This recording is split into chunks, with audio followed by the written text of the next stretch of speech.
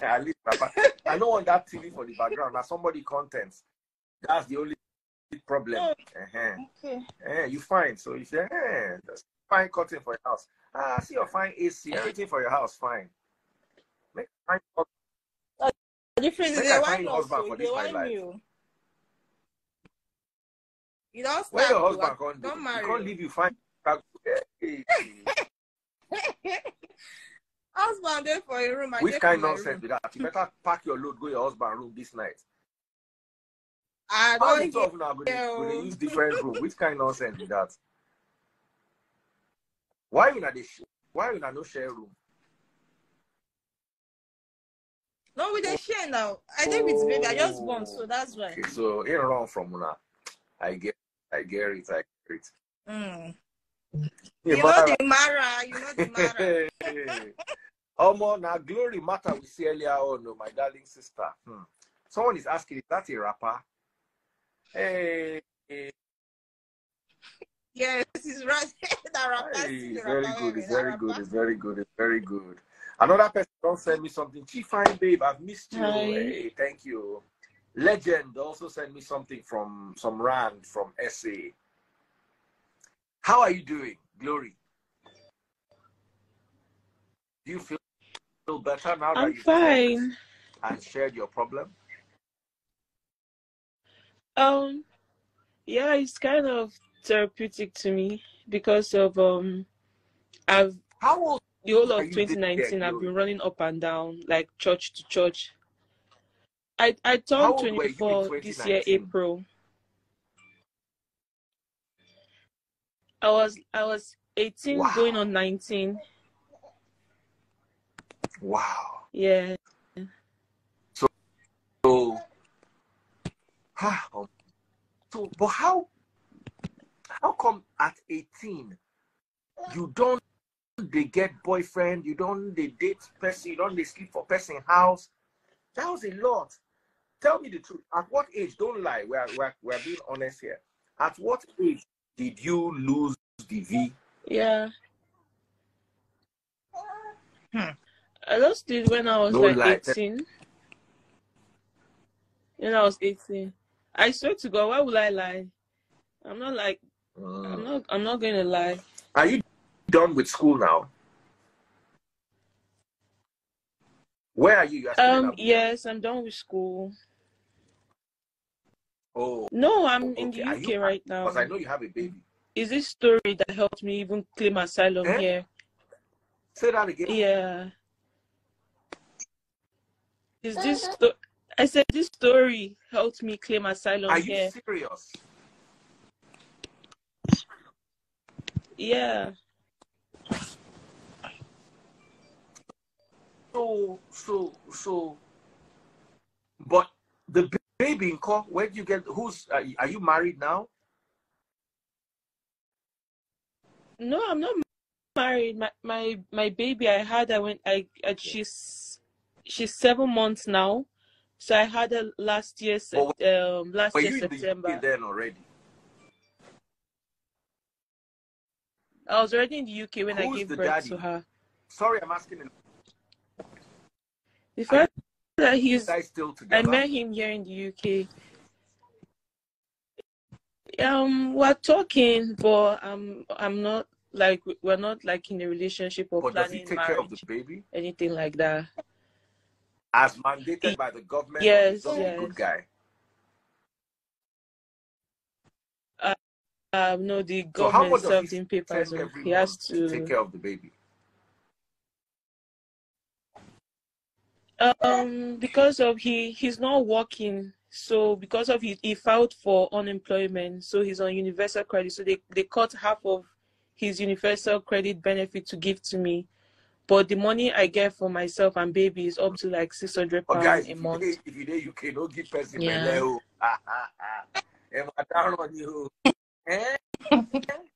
So his benefit is cut in half.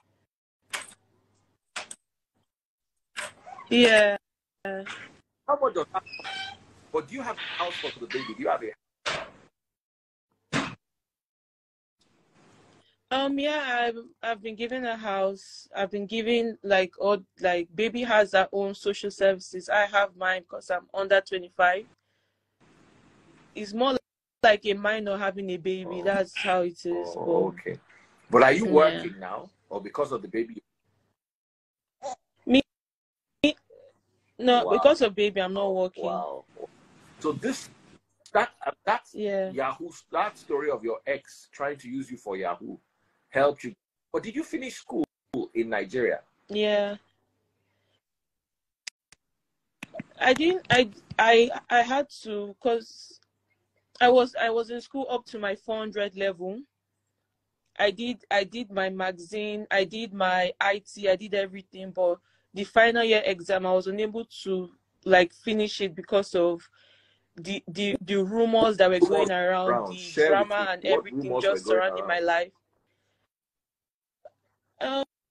That if you know that when you move around with like runs girls, they will use your gist to compensate themselves. They'll talk about you, they'll gossip you and all that stuff. And you can't really catch words, you can't really come and stand in a place and defend yourself.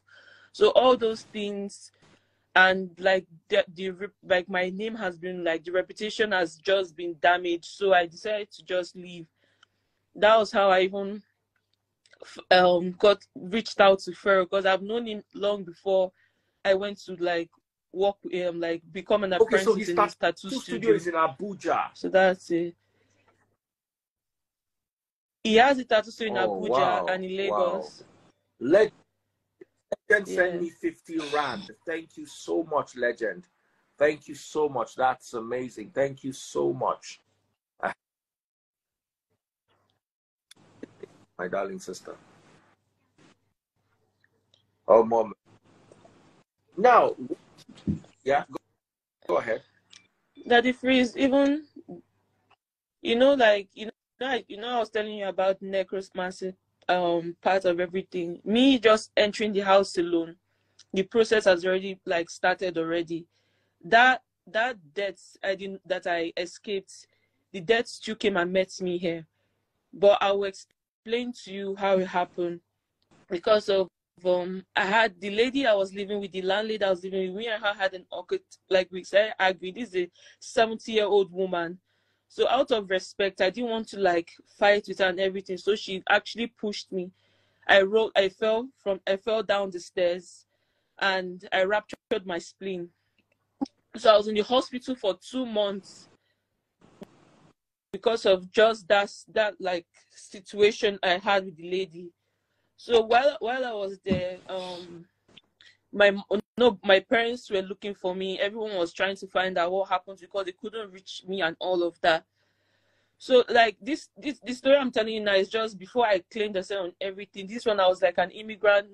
I didn't have papers, nothing. I just came to the country with faith and all of that because I'm trying to just like start a new life for myself and everything.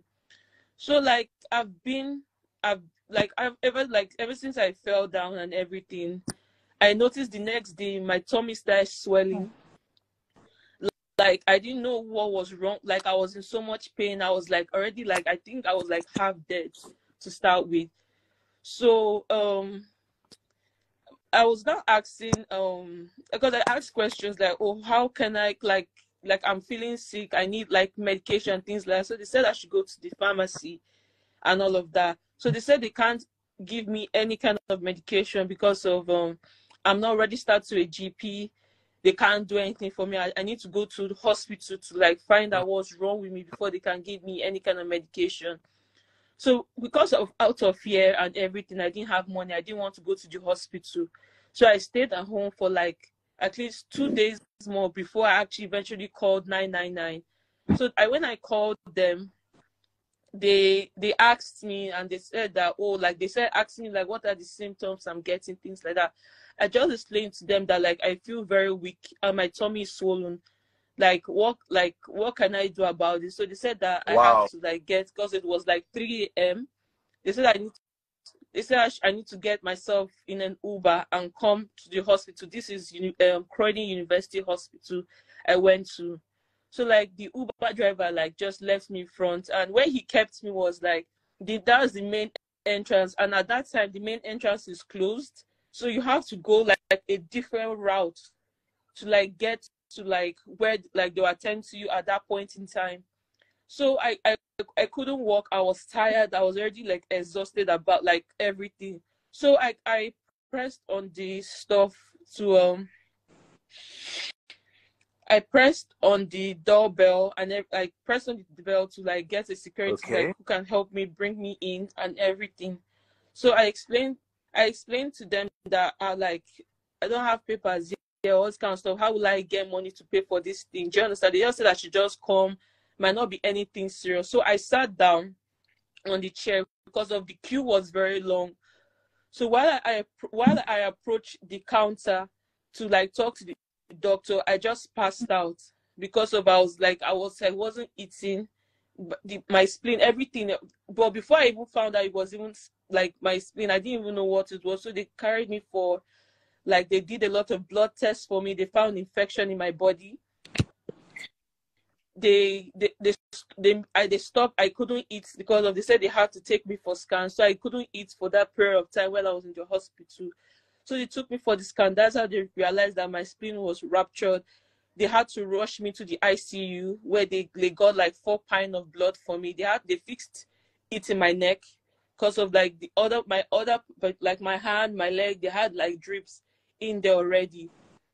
So while I was there, they already like sent my case to like the police, like see how, like just to explain to them that okay, this person is in the country, just notify the government that of me being in the country and everything.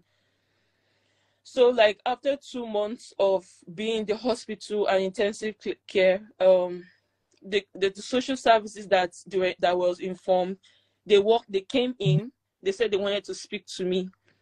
Then I was scared because of, number one, these people have given me blood already. I don't have money. And they even sent because they asked me, who is your next of kin? Okay, I gave them my mom's number and my auntie's number. So they sent a bill of £6,000 to them for my hospital bills and everything. So like they were asking me what's happening, like why like they don't have this kind of money, that they just brought me here for visiting, like what's actually the problem. But it's only me that understand what the problem is. So when social services came in, his name is Joshua. He came to talk to me. So he asked me that like, how did I sustain this injury? I was like, I don't even like, what kind of injury are you talking about? Was saying like the injury you sustained is like you were in a car crash. So they wanted to understand. So I explained to him that see, like this is what happened and all of that stuff. So I started explaining. I asked me, okay, what was your life like back in Nigeria? So I explained to him like, okay, this is how everything started back. I was in school. This is how like I've been living my life. This is how I've been taking care of myself and fending for myself and everything. So like he said that like he's going to come back the next day with his colleague to come and speak to me. And he said that I should just guess, because I just came out of the ICU, so they didn't want to like bombard me with so many questions and like a lot of things. So the next day he actually came back with another lady. So they sat me down, and the doctor that was handling my case, she actually moved me to our own, like to the women's ward where they were carrying out some kind of tests for me and everything to see if I have like any kind of STD, or because of what I've said. In the hospital, they gave me hepatitis B vaccination and all of that. So the next day when they came, because of like, I didn't want to like go too deep into all those things. So they're not like explaining to me like how serious this injury that I have. And they can't let me go back to the people where I like. They were just explaining to me the reason why they can't let me leave the country. Who was the old woman that pushed you down? The lady I was staying with, it was a mistake. Yeah, I know we have no ill intention, but it was a mistake that it happened. So when they came the next following day to come and speak to me, they started explaining to me why they cannot let me go back to Nigeria or go back to the house where I was staying in because of I've explained to them like the wrong thing. I explained to them the like the rituals and everything that happened to me, the whole encounter and everything that happened to me. So basically, while I was sitting there, he was writing down my story. He wrote down my story. He sent it to, like, there's this church in UK. Anyone that's in the UK, you know of the Salvation Army. He wrote to them. They were the ones that actually like pushed my case to the Home Office. They pushed it to the Home Office. The next day, they granted me my plea. They granted me every single thing that I needed to help me not to be illegal in the country. They gave me a house. They gave me everything. So even though people want to judge me or make fun of me, but at least like my shame has turned to glory at the end of the day. I'm not going to blame my parents. I'm not going to blame, but I'll take the blame on myself because I should have known better, but I'm wiser now and I'm older. So even sometimes I get scared that what if I sleep, I don't wake up. So that's why in my heart I'm like, okay, what have I done to, like, if I leave, what does my parents have to remember me by? What do my sisters have to remember me by? So at least all I have now is my daughter. Like, if my parents now, or maybe one day I'm not able to live long, my parents can turn and look, okay, this is their granddaughter. This is something they can use to remember me by. Used your destiny.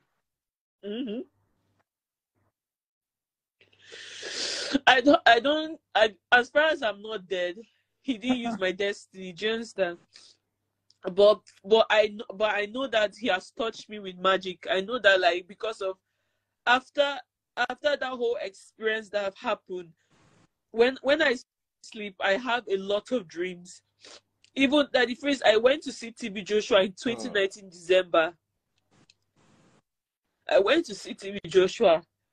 I wanted to open up to him, to even tell him like what I've been going through. He told me that, like, he just said that the truth will set you free. That was all he said to me. Then he laid his hand on his head and left. So my dad called because of after I left the hospital, I didn't go back to where I was staying. My mom did not know where I was and everything. So my dad called me and asked me, like, what did I say to them that granted me that asylum? Because of everyone was wondering that maybe I must have gone to put someone inside trouble, or maybe I must have said something. So they wanted to know. So I told my dad, I can't say the P word, but I told my dad that it was a show. Well, that's what I said. He told me that he doesn't want to listen anymore, that is okay, that he believes me, but I should try to find a way to forgive myself in the long run for everything. So in as much I've been doing therapy, I've stopped smoking. Obviously, I stopped smoking when I found out I was pregnant. I stopped smoking, I stopped drinking. Those things don't even like faze me anymore. But sometimes the fact that I have to sit with myself all the time, like thinking, reminiscing, all those things, is just what I even like stresses me out more. So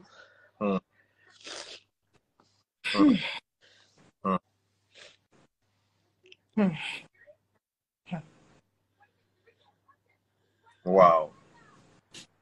Wow. Wow. Wow. Wow. Wow. Wow. Wow. Wow. Daddy Free, Before you can I say something? let me ask. So, in all honesty, do you think that guy did something to you, that Yahoo guy? Do you think he did something to you?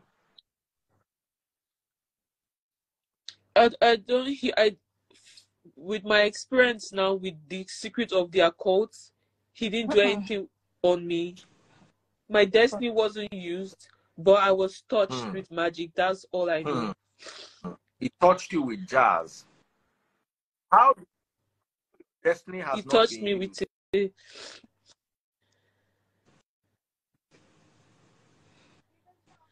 No, trust me. Like if how should I put it now? A pastor cannot come outside and say that, oh, that they understand the spirit realm that everyone operating is different from the spirit realm that is being used. Most sometimes when I see stories on social media about people talking about, oh, this juju priest uses person for money rituals, that is not the rituals you're talking about. Even you don't even need to spill blood sometimes before you can get the work done. That's what I'm trying to say. It's just that, like, it opened me up spiritually to different things. I can sit in a certain place, and I can, before someone says something, I already know what the person is about to say. That has something to do with your audio. Let me allow this lady to say something. What are your, my dear sister, what do you think? Yeah. Hi. Hi, Daddy Freeze. Hi, Mama. First of all, I want to ask you a question. Do you believe in magic? Yes. Me? I don't believe, well, let me say yes. Then let me let you go on what you want to say. Okay. You're so pathetic. Do you get? And yes, things happen. Shit happens. Careful, we can't use those kind of words. I was out of, just because of her story, I was logged out of TikTok. These words, how serious they can be. I've been logged out of TikTok and I was suspended for about 10 minutes. You cannot use the S word. You cannot use the F word. Nigerians don't know how to talk without using. So please. Okay. All right, go ahead. Let's hear you. Like, I don't think it happens, like, because, okay, let me just use myself for instance now. When I was in school, okay, there's this Mbise guy I met. So along the line, I met the guy when I was going to school. Do you get? Inside the bus. Okay. Inside the bus. So I met the guy. We started talking. We exchanged numbers. So when I got to school, he came to look for me. So I went to visit him, blah blah blah. Before you know, man, I have this mindset, like, because where I was like, I don't understand, where am I?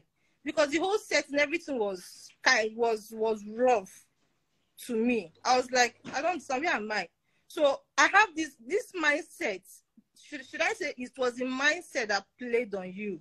Your mindset actually played on you. That was what happened. I don't think there was anything like Okay, let me explain something to you. When I say that I've been open to magic, because I didn't want to tell, and that's why I told Daddy Freeze, if you understand what divination and necromancy is, but I'm not going to say it in a way of any fun, because of it's kind of, if you're talking about it's a way of initiation, but I will just say it in a way that would not confuse people. My grandfather used to be a chief priest from part of the Idiom cult. My dad, I'm second generation Christian. Do you understand? So him touching me with that thing opened me to essential, like, different things. Like I never even knew that my grandfather used to practice those kind of things. I felt it. I felt it. Because of right now, my phone, I can't really send. I will send like a news article. This article was written like years before I was born, but it was written about my clan, written about like things around that. Anybody that tell you that, because of we can't live in the physical realm and neglect the spirit and neglect the soul, or the soul is actually the mind.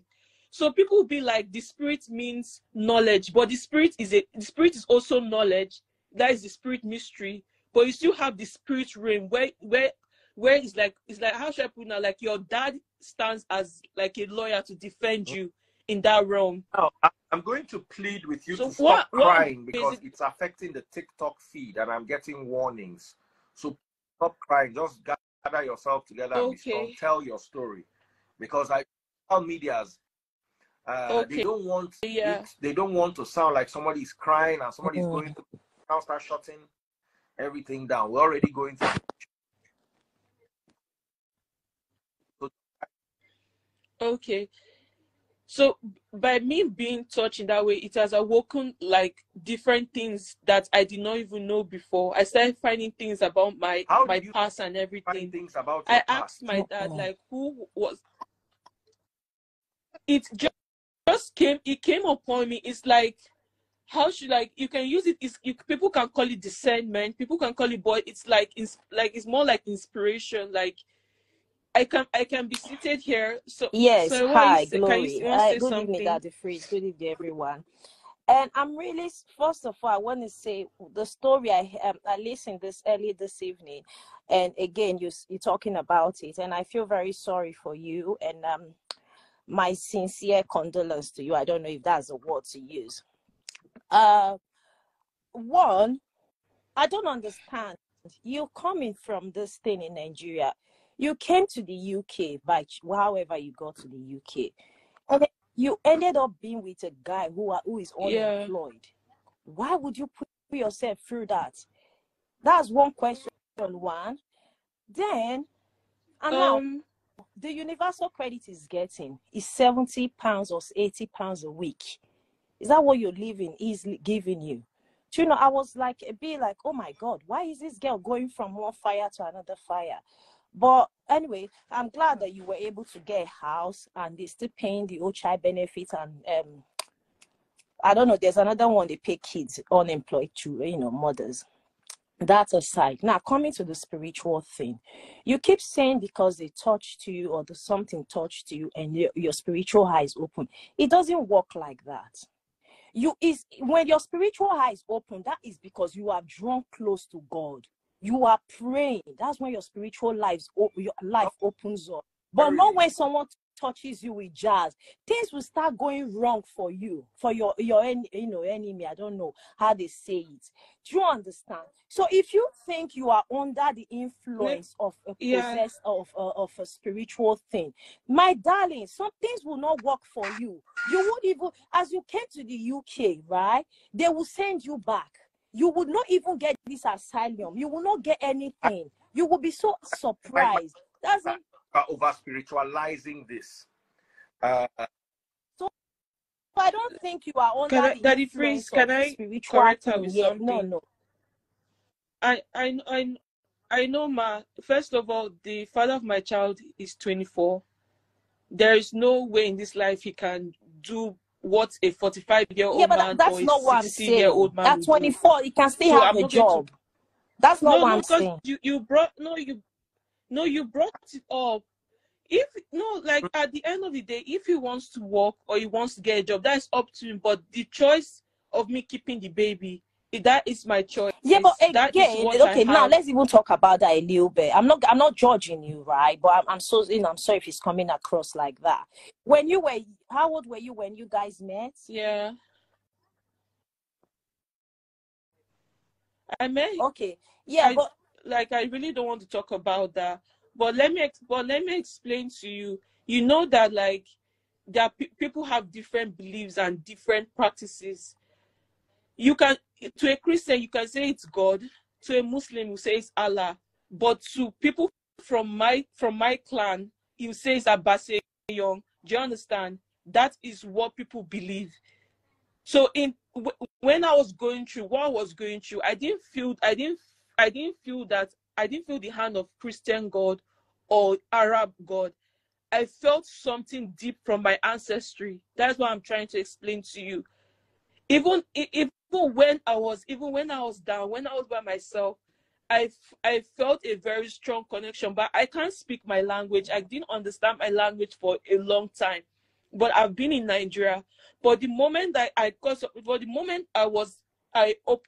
got opened in that way, I was linked back. I was ready to go to look for knowledge, know more about where I'm coming from, to know about what my ancestors worshipped at the time. So like, what you believe, that's what comes in for you. Don't cry again now. So drink water. Sorry, my voice is shaking. Drink water.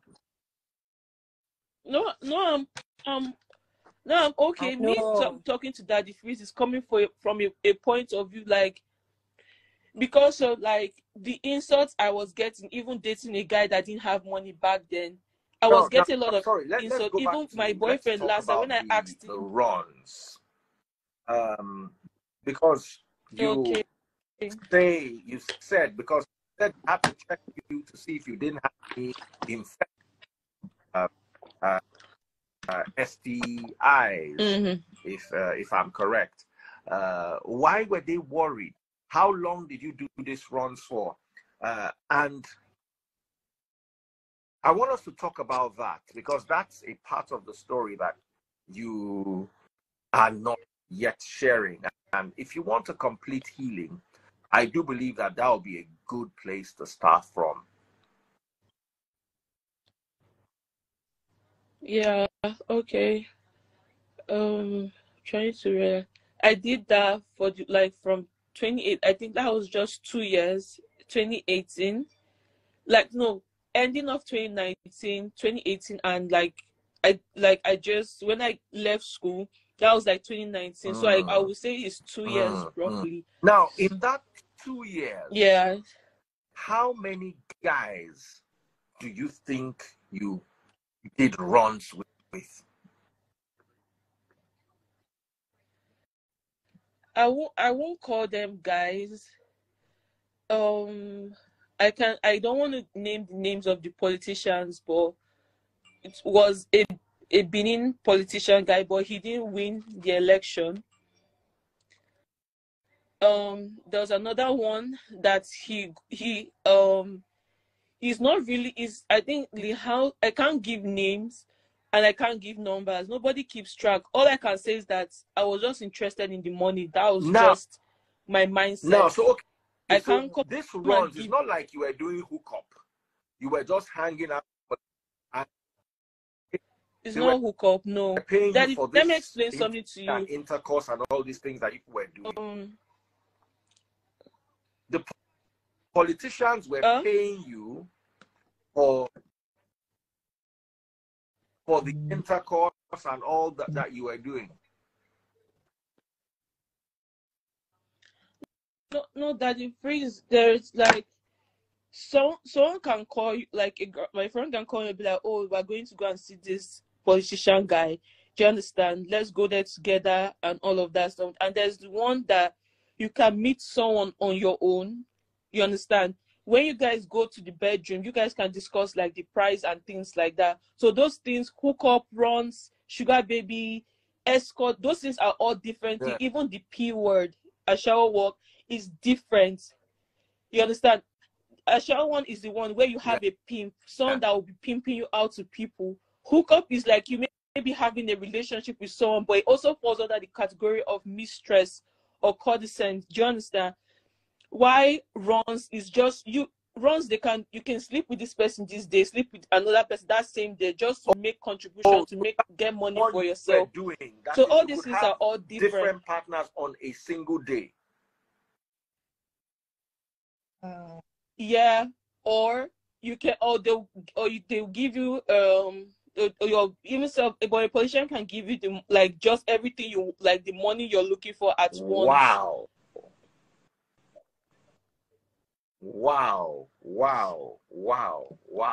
Hi. Omo, this is a bit technical. I'm glad you're sharing your story because if you don't, people are telling you don't talk. There's no healing when you don't talk. And how do you help people? Many are saying don't talk. May God not open your report card, make everybody see what you they do. We just they pray for you. TikTok is back. Sorry guys. I'm so sorry, TikTok, because she was crying. They thought it was some sort of self-harm, so they had to log me out, and it's a lot of stress. So we're gonna get back to it.